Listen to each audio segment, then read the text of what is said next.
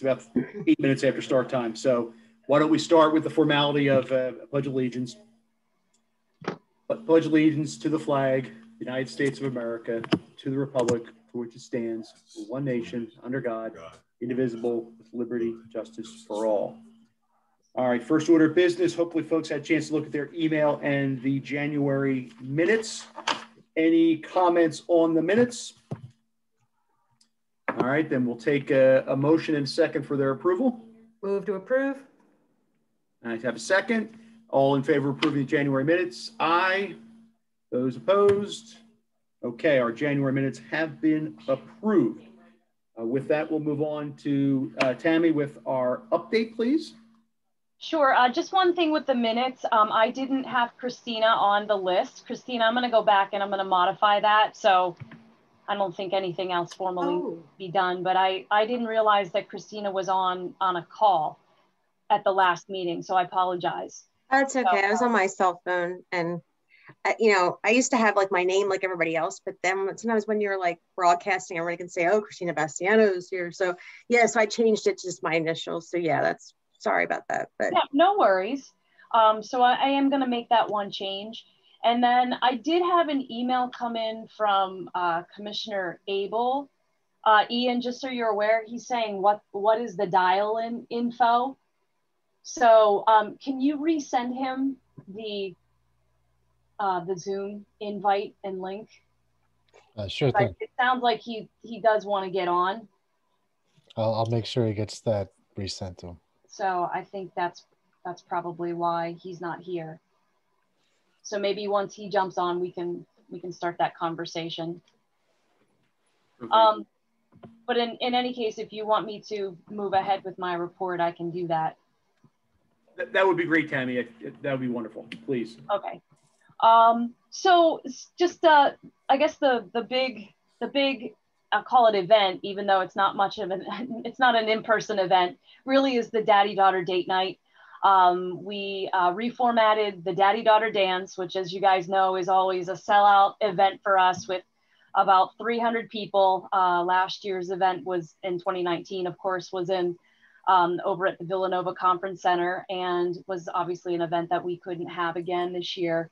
Actually, it was in 2020. We did have the event. It was in February. So it wasn't 2019. It was 2020. That was the latest event. Trying to get my pandemic years straightened out, I guess. It's now blending into multiple years. But we did it as a date night format, very successful. As a matter of fact, last Friday, we had the first night.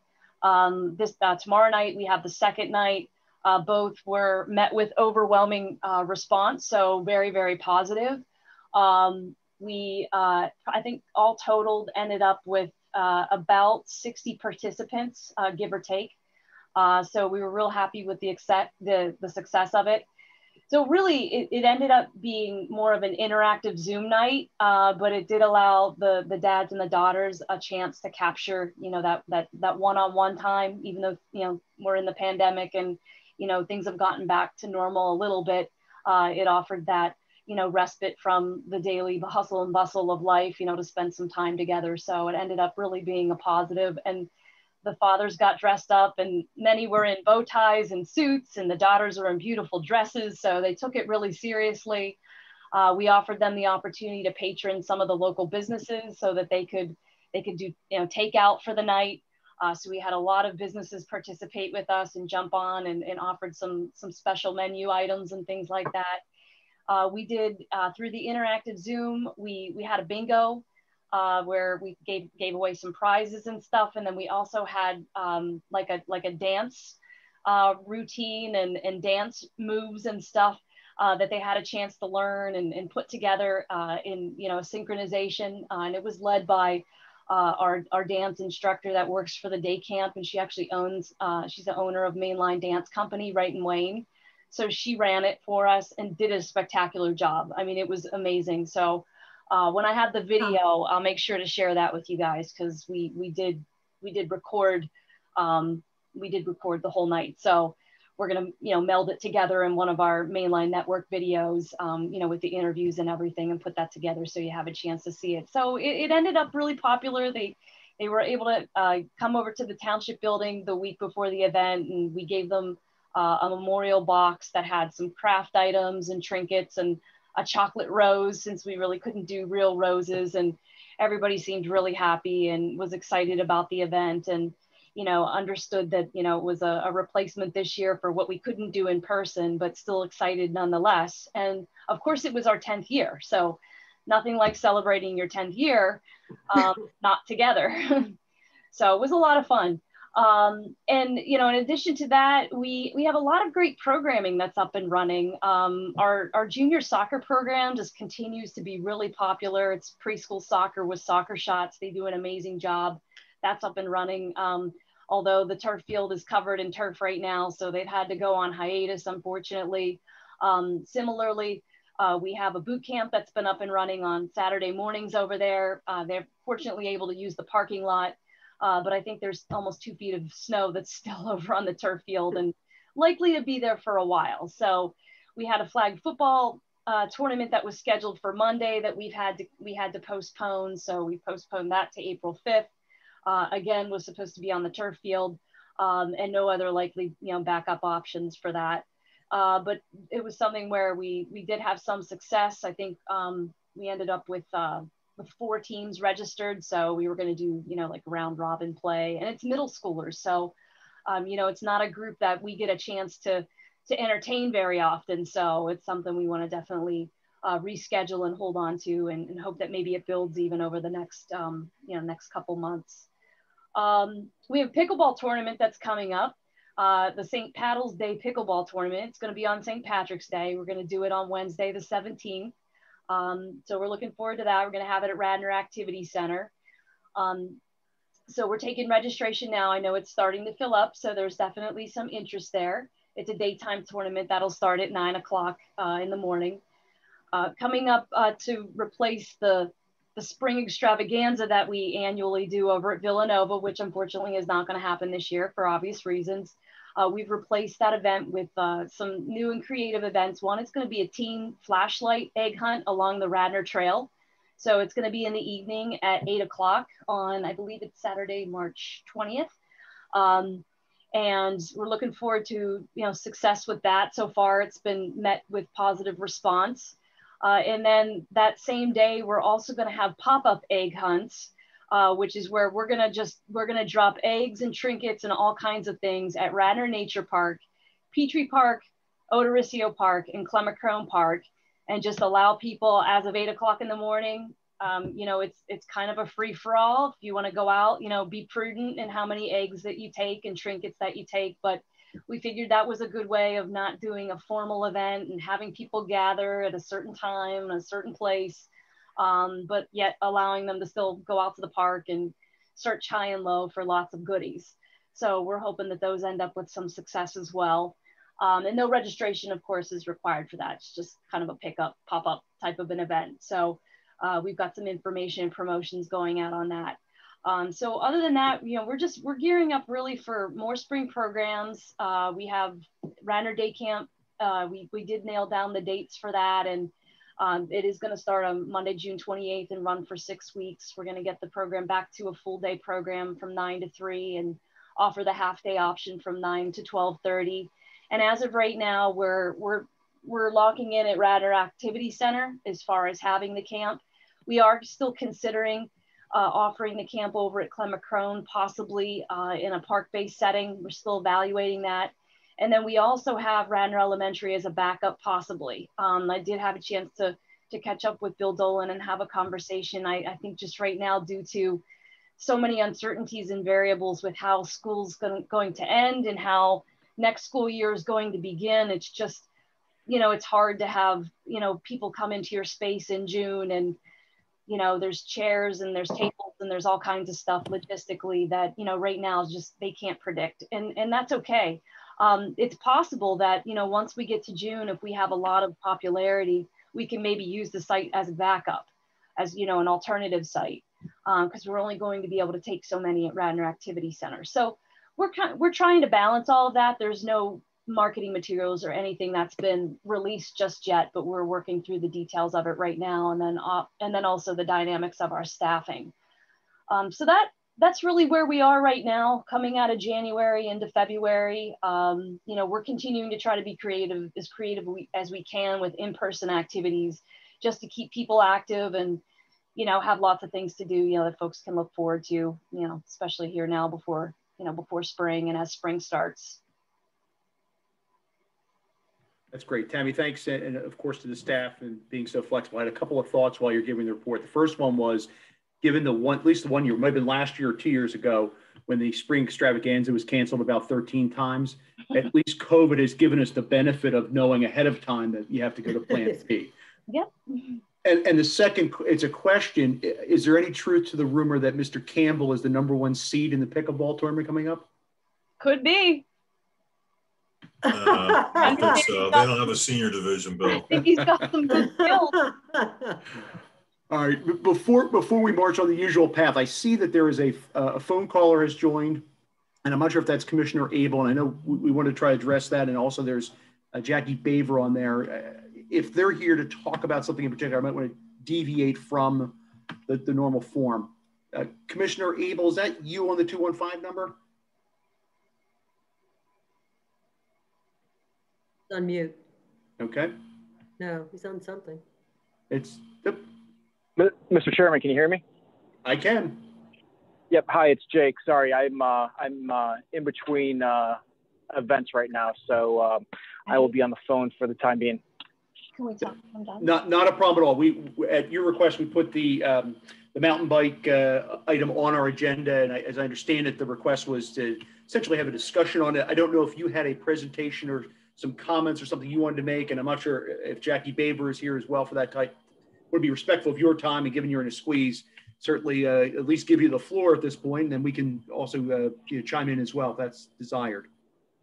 No, I appreciate it, and thanks for including this on the agenda tonight. I did not have a presentation. My hope was that we could just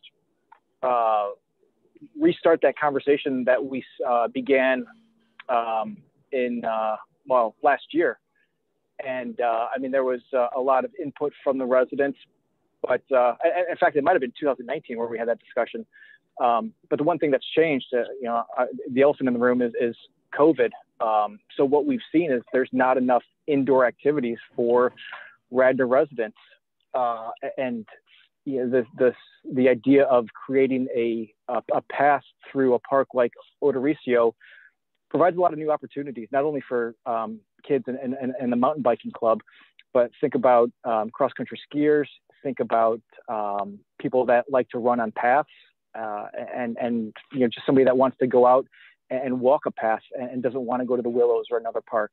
So my goal and my hope is that we can have a nice discussion, and hopefully at some point in the near future, if there's interest from the board, bring the neighbors back in to see where they are on this issue, and if it's something that we want to move forward on at Odoricio or another park, or if there's multiple parks where this might be a good addition to the community. Thanks, Commissioner Abel. I'm going to pass the baton to others who might have comments. I know that I'll only say preliminarily that when this was last before us, there was, I think, interest in a realization, or at least a belief, that there's some positive benefit to something of this nature being incorporated into our park system. With that, if anyone else wants to chime in at this point before I take the mic, as I tend to do, and go on, I'll invite other members of the board to chime in. I'd like to look at, I'm going to dig up, and I meant to do this before the call, but I'd like to dig up some of my notes from those meetings that we had, whatever it was, 2 years ago, because there was some input we were given. I'd particularly like more information on what it takes to have a mountain bike trail, how much space is needed, and topography and all that other stuff. So I'd like to look at what we already have, and I'd like to hear some additional input on that. So it would be good if we could get that from either that mountain biking proponent group from 2 years ago, or anybody else who wants to chime in. And I know that, Tammy, you had raised the possibility of locating something like that in some other parcels that the township has that might be even better suited. And I haven't had I think we will all want the opportunity to compare the different parcels and see if there's one that might indeed be better than others, and and suitable and useful, accessible, no problem with the neighbors. So there's a lot of input, some of which we have, but additional that we need, I think. And I think it would be good to invite folks in who are interested, pro and con, to deliberate.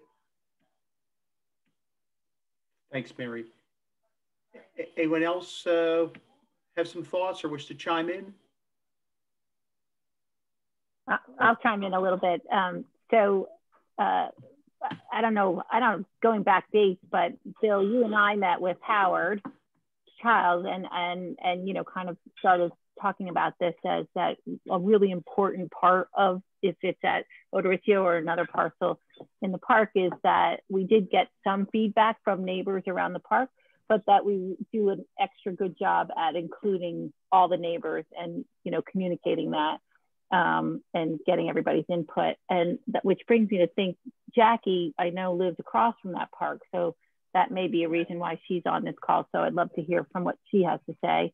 And I'm willing to, I was in favor of exploring this to begin with from a conserving that park or preserving that park, because the part of the mountain biking club is that they do the ecology work and the maintenance and take care of the topography, and I just think that's a great match for parkland that is has fines and things. But I do know that there are other issues involved, like insurance and liability and all those things, right? Like that we always come up against. But I'm willing to, I think it's great that it's back on the table. I'm glad that, Jake brought it, and I think it's worth exploring. Okay, thank you. I'm going to deviate maybe a little bit from the Roberts rules on this, and I see that Jackie Baber has her hand up in the virtual world, and I'd invite her, if she has some comments, to chime in at this point as well, since we're really just having a dialogue tonight. We're not doing formal presentations, motions, etc. Hi, this is Jackie. This is weird being on a Zoom where I'm not on the Zoom, but you can hear me? We can hear you. Thanks for joining us and being patient. I did see you were on the line and wanted to give you a chance to chat with us. So, yes, I do live across the street from the park, as Claire said. And I know I've talked to Susie Bruns, who's the one that brought this up. And at this point, I mean, that small area, there's no formal mountain biking that they could do. They couldn't even practice. They've outgrown that kind of area. But yet many people in this neighborhood could just use it on their own. It could be just a trail just for people to go through the woods. I used to take, as I was telling her, and I think I wrote an email to Tammy, when my kids were little, we would go and we'd kind of walk into the woods and explore. It would be, let's explore the, the woods area. And we used Odoricchio in all the kinds of ways that you can use it. And just like following the animals that go through, there's just some natural trails. It could just be like a natural trail, and it could, potentially be maintained by neighbors. It's sort of like something that could occur organically. It's not like a really big deal to just forge a little bit of a trail that then people could walk through, or there could be a little sign posted like natural trail to walk through. And now, as the years have gone by, I now have little grandchildren that could potentially I would take over and, we'd use the park or the playground, and then let's take a walk through the woods. So I don't know how you go about doing something like this and not make it such a big deal. It's not like it's a destination that people are going to drive to and park up the parking lot like some of the neighbors who like using the parking lot for their own parking. Don't want anyone else to use it. So, I mean, it's not like it would be that big of a deal, but how do you go about this? because I told Susie I'm willing to help, but now how do we formally do it? Thank you. I guess I'll chime in at this point with some thoughts. I'm seeing potentially the intersection of two different issues here, which perhaps can be intersecting or perhaps separated. Number one is the desire and then feasibility, et cetera, of some type of a mountain biking trail. And the second is perhaps highlighting and reconfiguring in some way Odoricio for greater enjoyment of getting into the woods, moving around. There is a whole large swath of land back there, which has some wonderful, I know Mary's chat about the foliage and the horticulture back there. And it's a really nice piece of property. So in terms of moving forward, I think certainly public comment is going to be necessary, and perhaps working towards some kind of consensus as to perhaps what the neighbors think, and then maybe what this board thinks, and whether a mountain biking trail maybe is better suited somewhere else. And that's probably going to entail a lot of planning and feasibility studies and things like that, which of course take time and no one wants to hear it. And of course, take some money. I definitely think this is a dialogue, and I'm happy to hear a resident who's nearby. I know that Claire and Howard Childs and I had met and spoken pre-COVID, at this point, probably 16 months ago, about trying to get some kind of a sense of community feelings about Odoricio and what the next generation of that park might look like. I know there's a pending project with respect to the basketball court, but that all of these dialogue type, public access type issues have been just crippled by where we all are, and rightfully so. But I think we need to get some type of a temperature there in a sense, and perhaps groups coming forward and letting their thoughts be known. Certainly not that Commissioner Abel and Jackie aren't important as well. I'm happy to hear their thoughts, but it needs to be a broader group of folks weighing in. And I don't know, from a budgetary standpoint, it's probably unrealistic to expect that the township at this point is going to undertake, in the short run at least, exploration of a site and development of trail and the engineering and impact studies that have to be done to put that in place. But those are my 2 or 3 cents at this point on that. I don't know if anybody else had something else that you wanted to add or chat about or suggestions about where we go from here. I agree with everything you said, Bill. I do think, and I was just back there maybe 2 weeks ago, walking around and looking where you could put a nature trail. And I think that's an easy do. I think that's the sort of thing where under the township supervision, a group of Boy Scouts, a church group, a community group, sort of like what happened, at Skunk Hollow years ago. I mean, it was largely built, I guess almost entirely built with Boy Scouts and church groups and Friends of Radnor Trails and whatever. And I do know where a lot of the sensitive wildflowers are. There's wonderful trees back there. I've even walked paths that we could use. There are some areas that would be more difficult to convert to a nature trail than others, just because there's so many multiflora roses and all sorts of, invasive stuff. But, we could consider where to put a trail and where to leave it alone and let it just, be a habitat for wildlife or whatever. I do think it's probably too small for mountain biking, but there, we could certainly put that out there for what it's worth. Community input is critical. Even something as low impact as a nature trail can be troubling to some neighbors. So we're going to want that, even if it's just that kind of low impact use. But I do think it would be very well suited, and it would really be cool to use the foundation of whatever that used to be, a cabin, a house, some sort of house or whatever with the chimney still standing. That could really be a nice little, 2 picnic table area or something. And the quarry, on the one hand, it's sort of a danger, but it's been there for decades. And, every time I'm back there, kids are playing back there. So it's not like, we'd be aggravating the situation. But it could use some new fencing, maybe, protection around where you could fall and get hurt. But it could also be developed into a nice sort of almost quasi-wetland garden. We could put native wildflowers back there and actually help use that site for something that promotes nature and pollination and all that sort of thing. So it's got, and again, I don't think this would be at very much cost. I think a lot of this, 90% of it, 95% of it can be done by volunteers. So those are just my thoughts, but I do think, Bill, we need to have a broader discussion. Campbell. Yeah, I remember when we spoke about this, and you're right, 16, 18 months ago. And I love the idea of having a trail back there for mountain bikes, whether it's a club or whether it's just open to people who like to do that on, on their leisure time. I guess two things that I'm concerned about. One is if you build a trail back there, how are you going to handle people who want to walk the trail versus bikers on the trail? And could we be a risk there from a standpoint of injuries, that type of thing? And then secondly, if a trail is built, does township staff have to maintain that trail, Public Works, when a club is in or out or isn't really maintaining it? And do we really have the staffing to, maintain something else that's new, knowing how much these guys already have on their plates? So those are just a couple of concerns that kind of jumped into my mind. Thanks, Chris. Those are great points. Claire, I think you literally had your hand up. Yeah, I did. I'll try to be brief.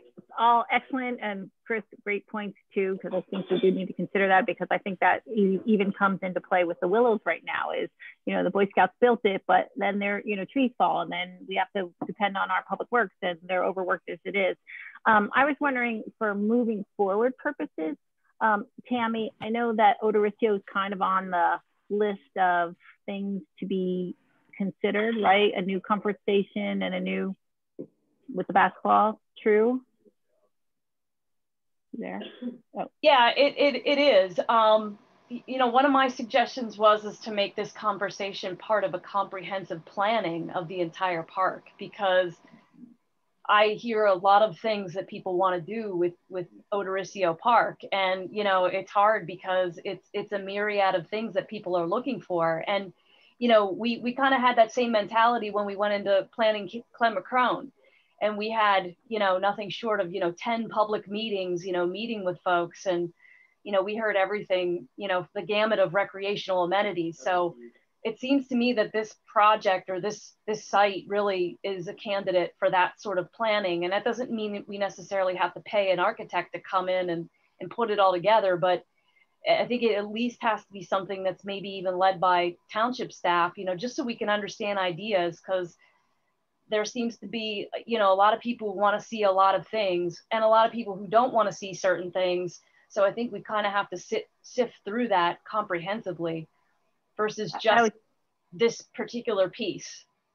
I was hoping you'd say that, just like we did for, Fenimore and for Clemmacrone, is that if with the township sort of leadership, it keeps us on task. I mean, I think you have a lot of people will raise their hands and be part of it, me being one of them. That is my family park. So I'd be happy to, I think you'd have lots of support there, but if it could be sort of driven by the township as a project that we're paying attention to, I think that would be helpful. Yeah, I mean, I know just a simple little project like, you remember when Tom McWilliams with Radnor Wayne Little League came to us and he wanted to install, a small, just one section batting cage down in the area, which is nearby the old Boy Scout cabin area that you're referring to. And he went down and he knocked on all the doors of all the neighbors. And overall, everybody was pretty on board, with that, but there was one neighbor who was very much against it. And, we ended up in some discussions that really led to that being moved and not being in that area. And it also opened up our ears to that residents' increased concerns to use in that area. So I don't want to just, say that, okay, it's just one neighbor, so, we can do whatever we want. But I think we've got to be mindful in case there's others that may have similar feelings about increasing access and activity on that side of the park and then on that end of the park, because there are a lot of neighbors that back up, in that area. So I think it definitely needs vetting. But like I said, I would like to see it in the context of just the entire park. We know the playground needs to be replaced, and I don't think we're going to redo the park without a playground, but maybe that comes out of a meeting like that, or, planning like that. But, I think that, Comfort Station definitely needs to be replaced, but can it be a pavilion? Is that something that better serves, you know, the greater good of the folks in that neighborhood. You know, I've heard a lot of things. I've heard, you know, ice rinks, you know, not ice rinks, but what is it? Roller hockey rinks and more basketball courts and, you know, all kinds of stuff. You know, we hear all kinds of things that people want to see and do, but I think until you bring everybody together in a structured planning scenario, and the great news is we had such a good model with Clem-McCrone to see that process come together. You know, I would definitely not want to do it without, you know, going that process in that way. And then we'll really find out what people want to see. We might hear some new things that's not even being thought of here. I think it's a good idea, Tammy. I guess one thing to the point being brought, both Commissioner Abel and Ms. Baber, the mountain bike, that was the whole topic here today, and that might get sidetracked if we do the comprehensive look, and it sounds like there's at least some thought that site might not be suitable for a large enough of a track to make it work. I don't want to see that issue get lost either, and have a discussion about that, because that's a separate issue which might converge at that particular location, but that can be something we can put on our agenda and, you know, perhaps put as part of that discussion at Odoricio. Understand that might also morph off into a separate discussion about a different site or whether the residents want it or not. Anyone else on the board have any comments on this before we move on? I think we should push this forward, and ideally we would put it on an agenda down the road, and hopefully we're maybe seeing the end of having to do this on this format and maybe get some folks in the public involved. But anybody else with a comment about the mountain bike / Odoricio? Commissioner Abel and Ms. Baber, while you're on the line, anything else you wanted to add on this topic?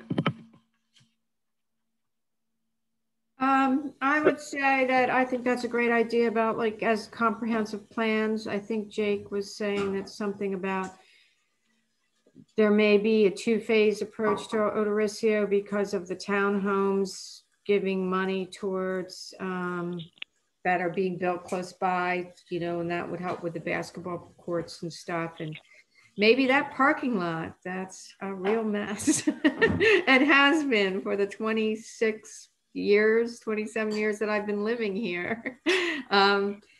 So yes, I think that I agree with the thought process, and hopefully, you know, some formal arrangements can be made to whatever improvements. And I just know that the thought of having a formal, a real mountain biking trail there is not feasible because of the size and things. It would just be, there's a trail there, how, you know, somebody on the weekend could use it. And I do not know, not knowing anything about mountain biking trails, how you do avoid somebody coming whizzing down on a mountain bike while somebody's walking, you know, so I don't know how that happens, but yes, I think that would have to be addressed. So thank you for letting me voice my opinion, and thanks for sharing your thoughts. Well, thank you for joining us and being patient and sharing your thoughts. And you're certainly welcome to stay on and listen to what the rest of the agenda. We're not kicking you out of here, but thank you very much. Commissioner Abel, anything? Go ahead. Mr. Chairman, yeah, just two final comments, or three final comments. One, appreciate everybody's feedback, all really good comments and a lot of good questions that we can take forward. I am happy. If the township wants to lead this, I'm happy to participate. Or if this is an item that they would like me to include as a town hall item, I'm happy to hold a town hall meeting and get the neighbors in that area together, just to kick off this conversation and start the ideas flowing and see where that goes. So if that's something that Tammy and the board would be interested in, let me know, and I'm willing to set that up. And just to follow up on Jackie's comments, and I appreciate Jackie joining us tonight. Just a follow up, as part of the 2019 bond, there is money in there for the basketball court. As part of the submersion development, I believe he has given $125,000 to the township that was targeted for Odorizio Park because that is the closest park to that development. And there was talks about using that for the parking lot or some other amenity if that's what was chosen. But those two pots of money are out there to start some project. And I would just like to see something started sooner rather than later. I don't want to wait 4 to 6 years to see that park, see what the future holds. I'd like to, I'd like my kids to be able to enjoy it over the next couple of years. That's great. Thanks, Commissioner Abel. I know that I think either Claire or I made reference to Howard Childs and Claire Gerton and myself got together to try to get that type of dialogue, at least how to go about it with Howard. And certainly it always is helpful to have folks with the township to assist in that. I know I, for one, whether it's in a formal sense of this board or something else, would be happy to participate in the town hall and bring back things to this board. I know Claire would be, and Howard Childs couldn't join us tonight, would be as well. So, and I'm happy to chat with you offline as well about that. I'm sure Claire and Howard would be, and probably most of the board, to try to help you or to get a dialogue going, because I agree with the comments here that ultimately it's a park that's going to get attention, or more attention, I should say. And it's better to have it be done a comprehensive process like we've had with the other parks. Yep, I agree. And thanks again for having this discussion tonight. And I think that's a good idea to talk offline to see how best to go forward with the next steps. Okay. Well, thank you very much. You're also welcome, Commissioner, able to stay on the line, but we want to be address the topics that folks we knew we were on the line for. So we're going to move on. Thank you. Thank you. We're going to move on with the regular agenda, and we do not have a BOC member here, so we'll skip the BOC report. We'll move on to the school district board. I think Sarah's still along the line. Maybe not. Yes, great. I understand we're going to have some more people in our schools soon. Yes, we do. The exciting news for anybody who didn't catch it this afternoon. Excuse me, I have a hiccup, so I went off video. All right, catch you. The elementary schools will be moving to phase 1 on Thursday, February 25th. It's going to be phased in. I think I haven't read the email in detail, but I think it starts K-2. But people with elementary school students, I'm sure, are already aware or immediately scrambling to another website to find the actual answers to that. It feels like Christmas, by the way. I read it to my kids. I'm like, do you realize what's going to happen soon? So good job. I have to tell you, a few minutes ago. So my middle schooler won't go back. She's done. She's enjoying her time at home. She attends school in shorts every day. She can roll out of bed 20 minutes before class starts. She gets mad when there's not a mask break because she likes to run downstairs for a snack while everybody else gets a mask break. So not everybody wants to be back in the classroom, but I think on the whole, it will be good for the elementary school students. And I think that's exciting. Yeah. And I'm sure there'll be more information to come from the administration about that. But I know they wanted to give everybody at least a 2 weeks notice. So that's why the notice came out this afternoon. The other thing, and I'm sure Tammy knows something about this, but because I sit on the facilities committee, I want to make sure people are aware. I know the TAP Trail construction is starting soon. And part of that, as people probably know by now, runs along the Lancaster Avenue border of Radnor High School. And my understanding is that in the coming weeks, as part of that, they're going to be tagging certain trees that need to be removed. Many of them are old or unhealthy. So I don't want everybody to think we're taking down, beautiful foliage, but I know people in this community are sensitive about it. So I want to make sure we raise the issue here. There is going to be some removal.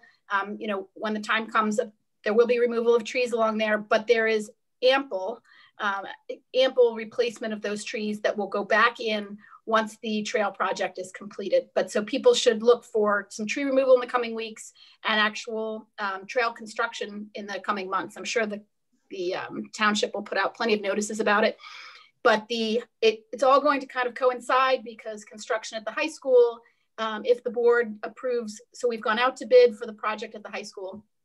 If the bids come in range and the board approves that project, construction at the high school is slated to start in mid-April. So it will be lots of activity there along Lancaster Avenue, and people should plan accordingly and maybe reroute their standard travel paths. Thank you very much, Sarah. Sure. Of course, to the administration and the board.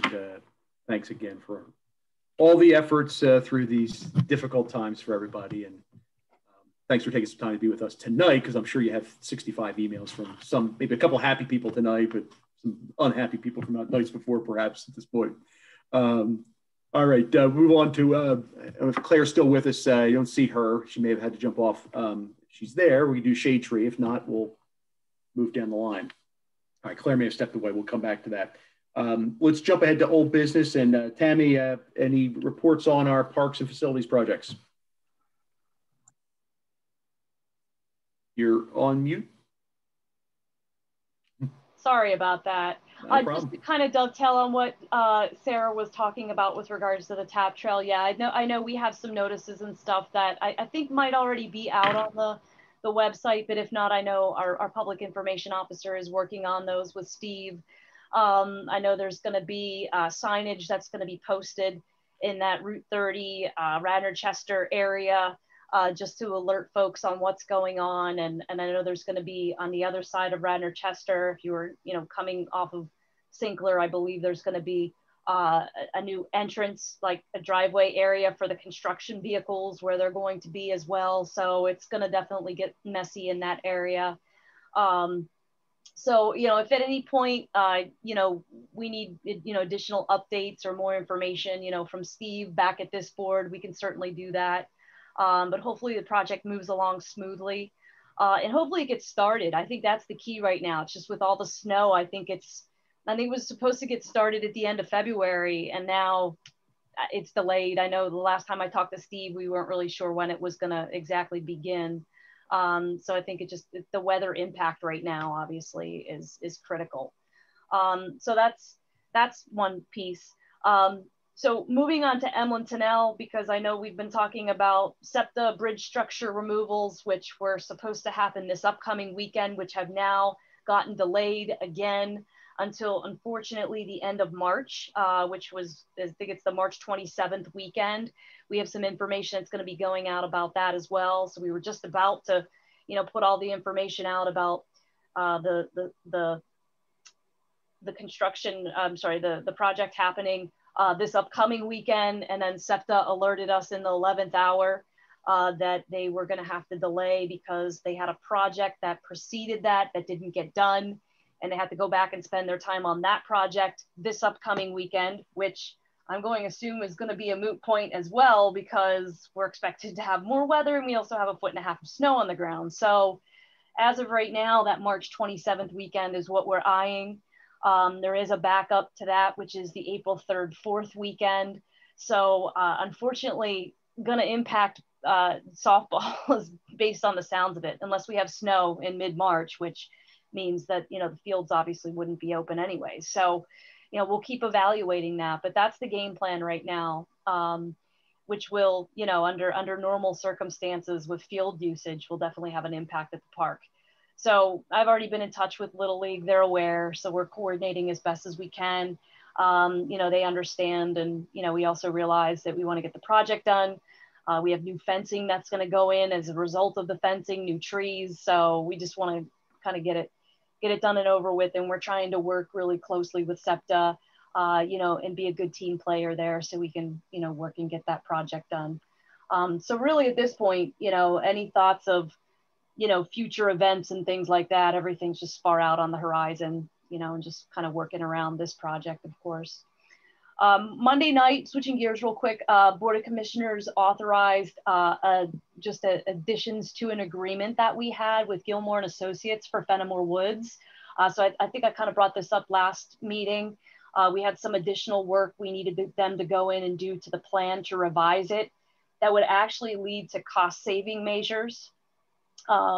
So for instance, in the upper part of the park, we had 2 little bridges built up into the upper part of the park, which once doing cost feasibility was going to be very expensive.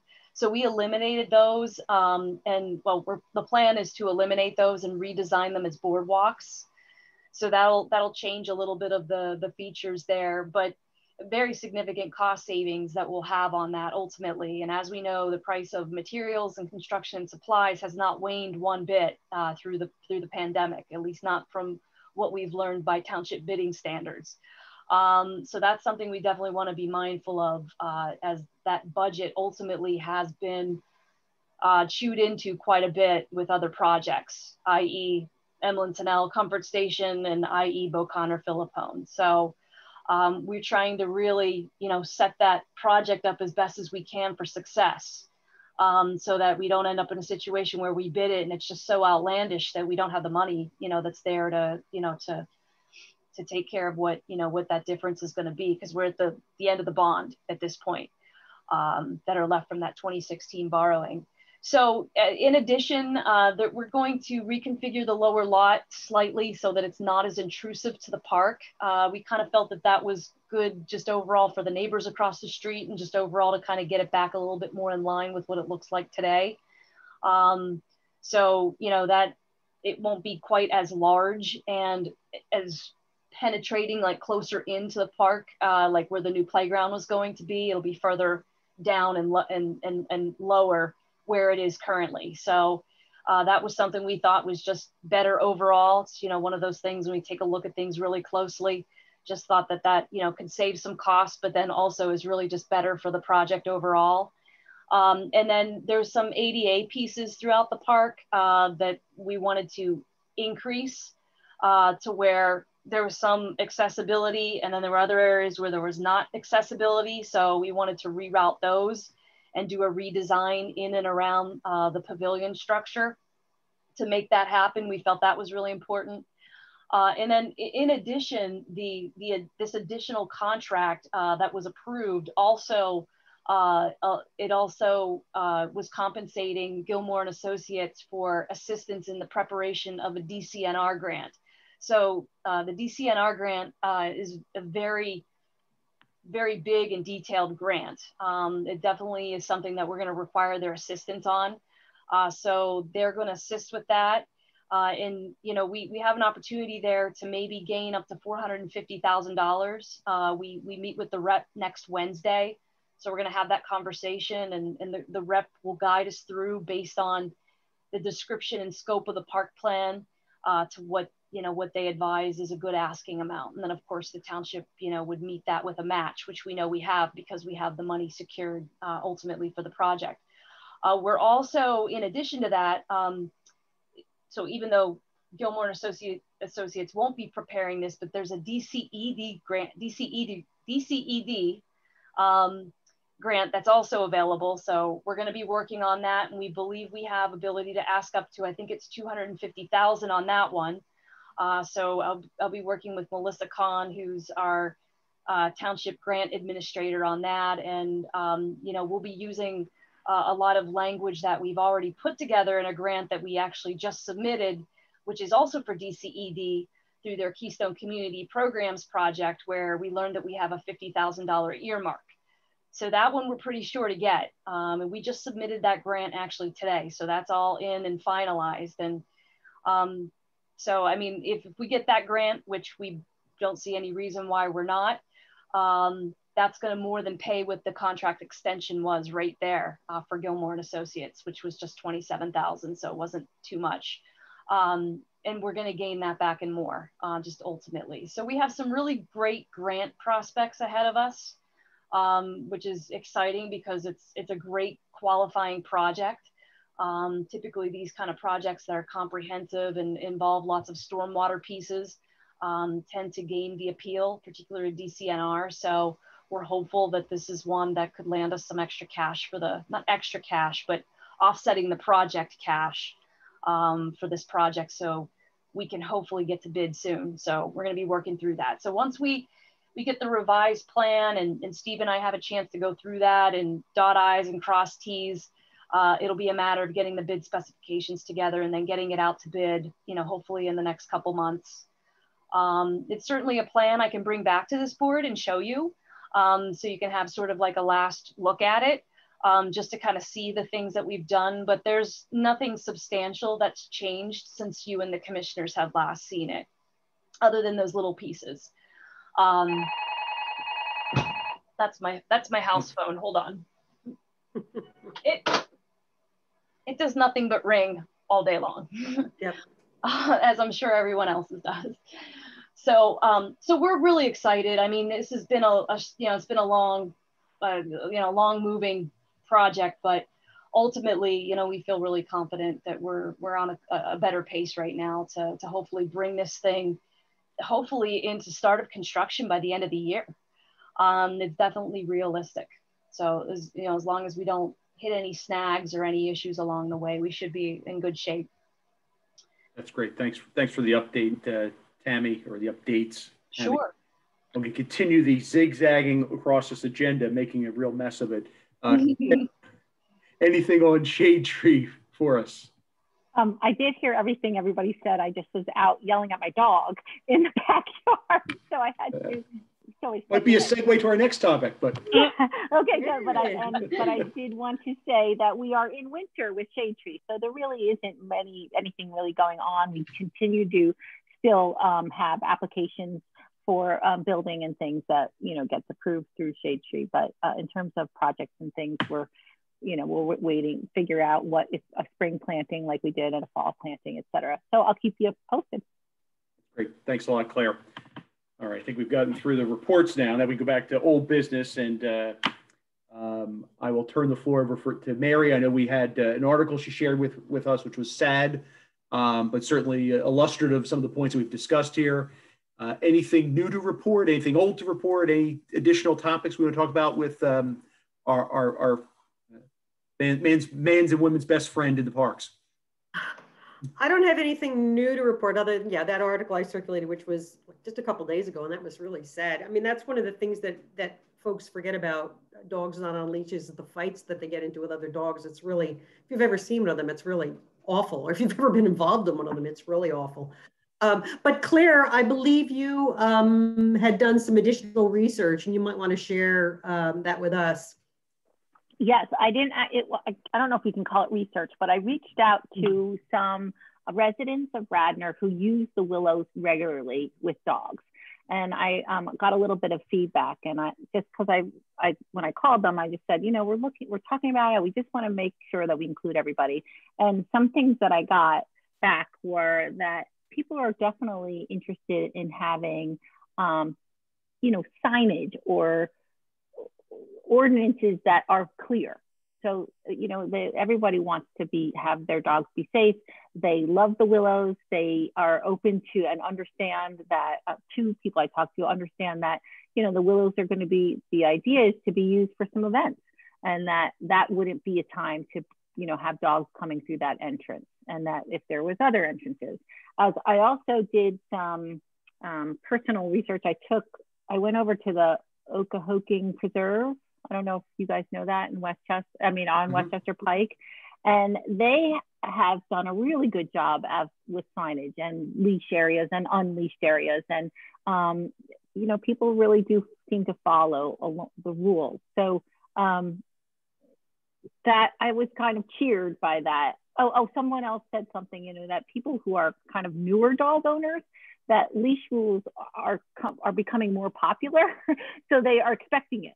So it's really kind of people that have had dogs for hundreds of 50 years, and that this is what we've always done, to just get them on board. But the people I talked to felt really positive that it could be done in a way that was inclusive to residents and people who use the park, and even non-residents. Were they more dog owners with people with dogs? Or yeah, I spoke to 3 different people, all dog owners who use it. And then of course it led into, Tammy, what conversation about, how can we get the trails cleaned up? Like it came inside the willows, right? And which is another topic of maintenance for our public works, which are overworked. So, I think people, especially with Willows Park Preserve, is trying to be successful with that project in coordination with residents. So working on really getting that information out there so stakeholders can be part of that. And, signage was the biggest thing to kind of help people understand when's a good time to where and when to have your dog off a leash. Yeah, I So- do. No, Go I ahead. was, Go ahead. I was Please. gonna say, I have a good friend with a German Shepherd who loves Okahawking, but knows which areas somebody stands in and gives you tickets and takes her dog off the leash whenever she's not near there. Because it's a beautiful property to have your dog off leash. And most people, I mean, I've been there a number of times with her, and everybody's dog is off leash in certain areas of the park, even though you're not allowed to anywhere except the dog park. And we've never had a problem. And I'll tell you, I mentioned to her that Skunk Hollow allows dogs off leash. And I went with her the other weekend because I wanted to see how it was. And it was a Saturday. I mean, it was one of the beautiful days before it had snowed. And I was actually really impressed because I too have seen dogs that don't behave well off leash. And it may just have been I was there on a great day. But everybody's dog was really well behaved. I even, at one point there was kind of an older couple coming by and they had walking, the hiking trail sticks. And my friend called out, "Oh, my dog's off leash. Would you like me to put the dog on leash?" And the person, "All the dogs here are off leash." Like they just kind of expect, and they were like, "No, it's no big deal." They didn't want to be bothered while they were on their walk. So I just would be cautious about, and I don't have a dog, so I don't have skin in this game, but I know a lot of dog owners who feel it's really nice to have places like Skunk Hollow where it is permitted. And it was interesting to me because I was looking for things like this. I noticed there was like signage near where there were signage that said, there's heavy equipment up here in use. Please don't, please make sure your dog is leashed. It's not safe. So I was actually sure there can always be more signage, but I was impressed that it was pretty clear in certain areas, and that most of the dog owners, at least that day, seemed pretty responsible. I absolutely see I think the issue is that Skunk Hollow is right up next to the Willows, right? So you have to somehow create that barrier if you're going to continue to allow it in Skunk Hollow. I mean, the one thing I would say is I know most communities aren't allowing this anymore, and I understand there are risks associated with it. It might be one of the reasons people come to Radnor. And if it brings people to town and it brings them to our businesses, that's not necessarily a bad thing, or it makes them realize it's a desirable place to live. I don't know, just thoughts. I mean, like I said, I don't have a dog, so I'm not getting a dog anytime soon. It's not my fight, but I know that there are a lot of people who really value the ability to walk with their dog off leash, as opposed to just having their dog someplace like Harford Park where the dogs all run and the owners stand around. You can tell the kind of dog owners I hang out with. Christina, go ahead. You're still on mute. Sorry. Go.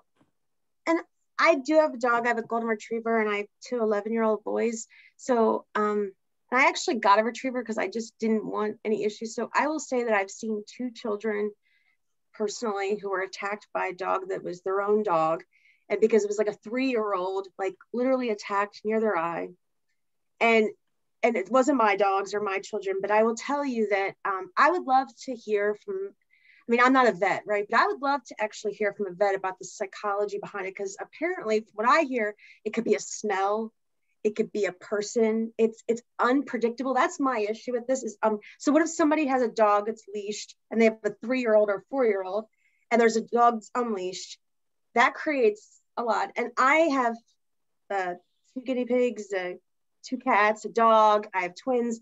I'm like the dog whisperer. I love animals. I will talk to any creature. I talk to plants, but I will tell you, this is a very, very sensitive topic for me because I don't like animals getting attacked and I don't like little kids, obviously. So I would be interested to hear about just some thoughts about what, some experts think, what's the background of it. So I don't know if we've ever explored that, but I will tell you that I've seen the attacks, and I loved the article. Thank you, Mary. I read it like twice because it was so difficult for me to hear when she said that like this was her person, this was her mate, and that like they did everything and then that was gone like that. And even the owner, she expressed how the owner tried to grip the dog. So you might know your dog, but you don't know your dog in certain situations. There's no way you can predict that.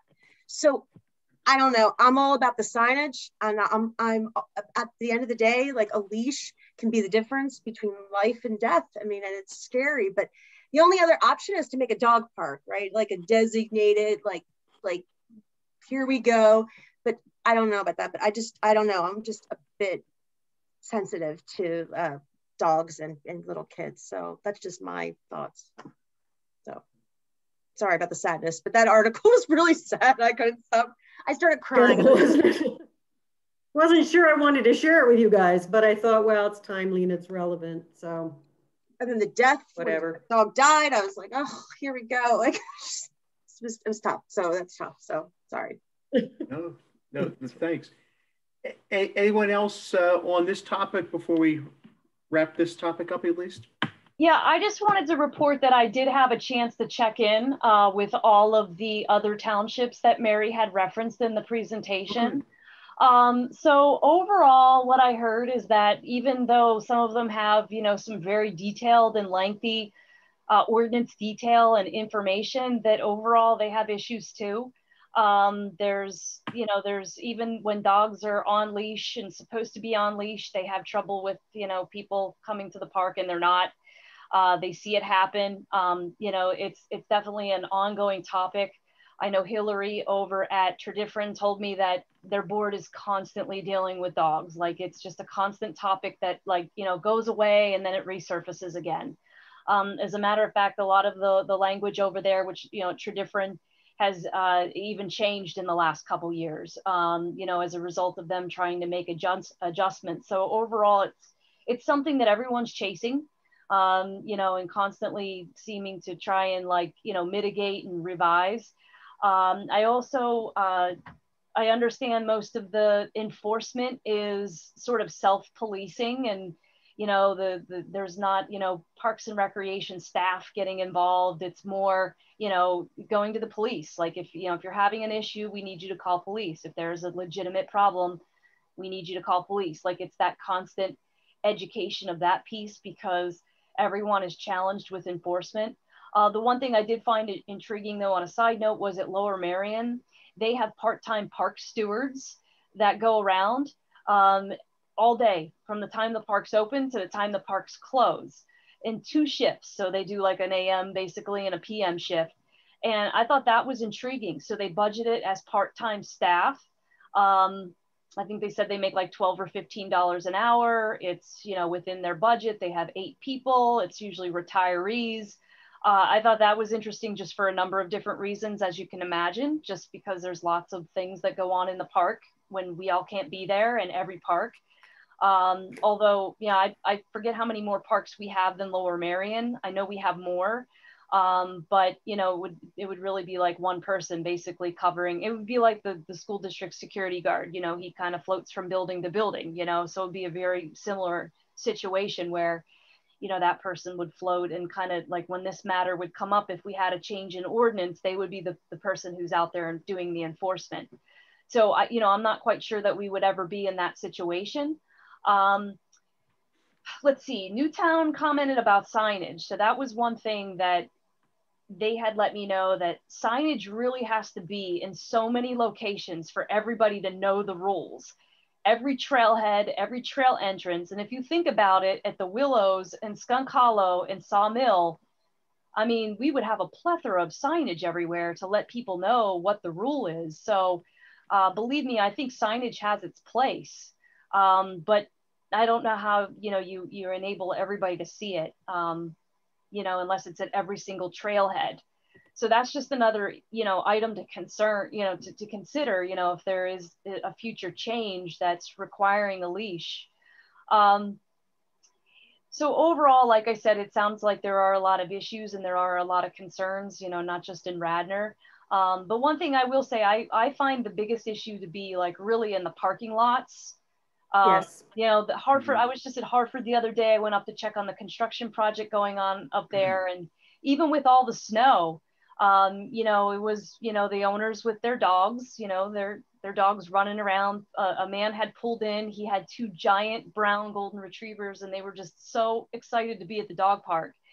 And they just jumped out of the car and they ran through the parking lot and they ran down to the park. And, it happened to be a day that it wasn't that busy. Because obviously the mainline school night isn't in full operation right now. So there's not many people over there.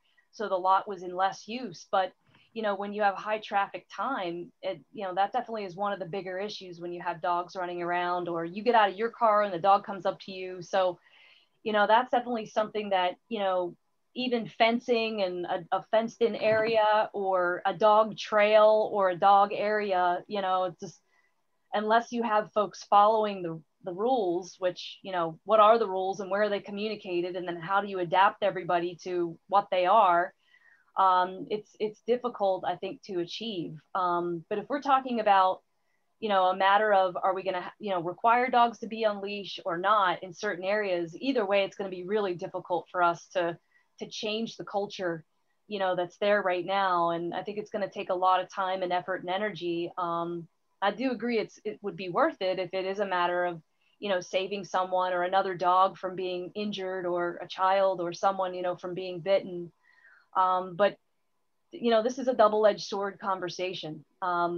Just as, there's people who are going to be for something like this, there's going to be a lot of people who aren't so much in favor of it. Tammy, I agree with you on the parking lots. I was going to say as much, because again, I'm over there so often. The parking lot at the Willows, I'm not sure about elsewhere, but at the Willows is definitely the worst place. I mean, it's kind of a zoo over there. And I got the photos to prove it, but this continues to be a concern for the Willows folks. And it continues to be brought up by the caterers that they're hoping to bring on board. They bring it up every time about what are you going to do about the dog problem in the parking lot. So there's, I mean, I guess I've said this before, but I just didn't want that to get lost, that's another factor to consider, at least at the Willows, at least in the parking lot area, between the Willows and the parking lot. Thanks, Mary.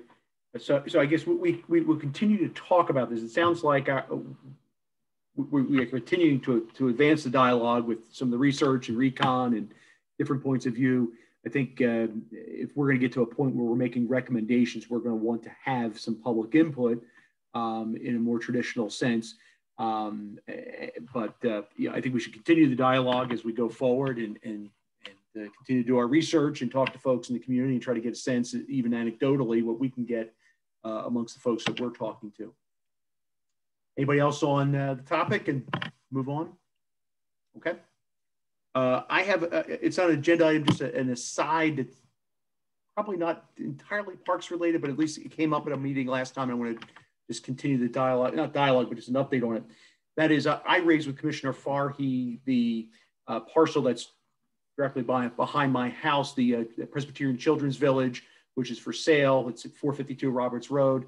There has been a more formal dialogue that's been brought out by Commissioner Borowski. There was a town hall. I think there were about 85 people on a call the other night. Commissioner Mulroney, Commissioner Farhi as well, Lane Schaefer, and then a number of folks from the township, Bill White, Steve Orsini, and some others that did a nice job of talking about the land development and whatnot. And a bunch of ideas were being thrown out there about desired use. And to the extent that we come in contact with folks out there, I know that all the commissioners were interested to hear about the public's input on that. One of the topics that came up was the potential for park usage, and obviously there's a dollar figure associated with that.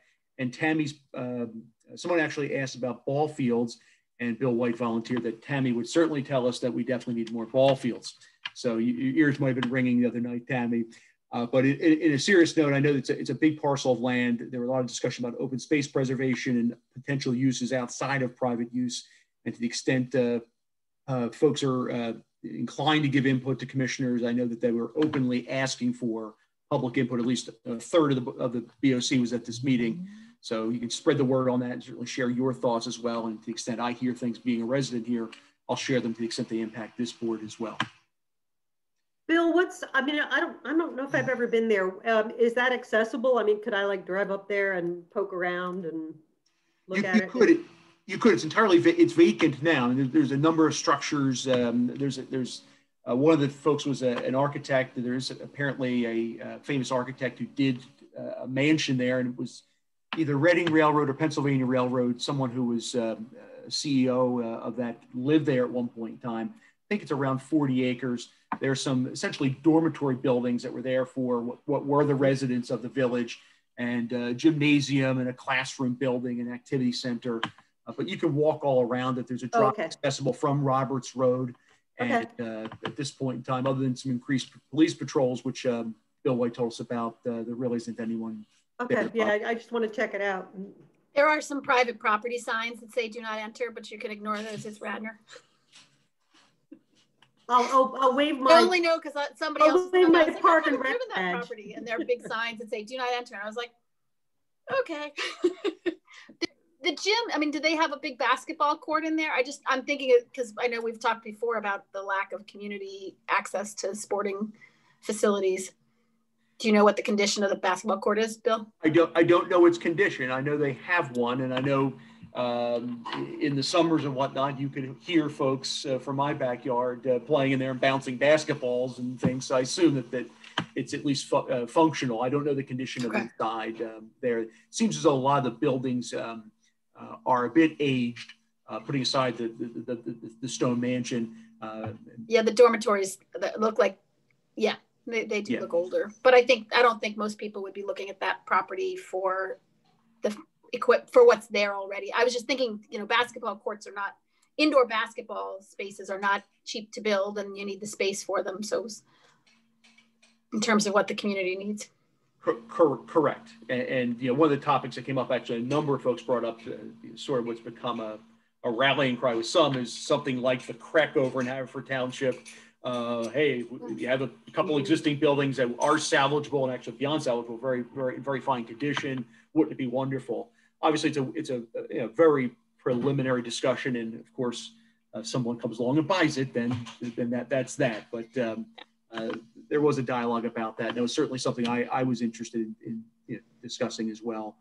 Whether it's gardens or trails or whatnot, there's only so much space, and we have made an investment in the township in other areas to preserve space and expand the recreational footprint that we have. So 40 acres is hard to come by. Yeah. Yep, absolutely. So as I said, I'll have my ear to the ground on that, and to the extent there's new information that is at least tangentially related to our work here, I'll report back as I hear about that. And I can share with you any future meetings too. I'll share with the Parks Board any future meetings that are taking place. Thank you. That'd be great. That'd be great. Yeah, that would be great. I'm sure people would like to know about that.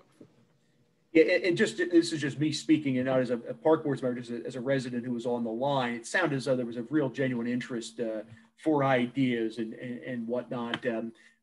Understanding there's a price that comes with these things. I don't know that there's great enthusiasm among the folks on the call, both in the township and as residents that are enthused about the thought of a large development there, or other uses that might not be as well received, I'll say. So I know there's an interest to hear things, and whether or not there's any traction for that, who knows. All right, that is the end of what we had on the agenda. I know we have no public participation because there's no one left, and we've already done that. Does anybody else have anything they want to bring up, or either for tonight or to put on a future agenda? All right. Well, with that, I guess I'll take a motion to adjourn our meeting. Move to adjourn. All right, and I'll second the motion. So all in favor, aye. Yes, okay. Aye. Thank you, everybody, for being on here. I know it's a busy time, and everybody stay well. And one of these years, we'll actually get to say hi in person again. Yeah, that'd be nice. Sounds good. Forward to it. Thanks, everybody.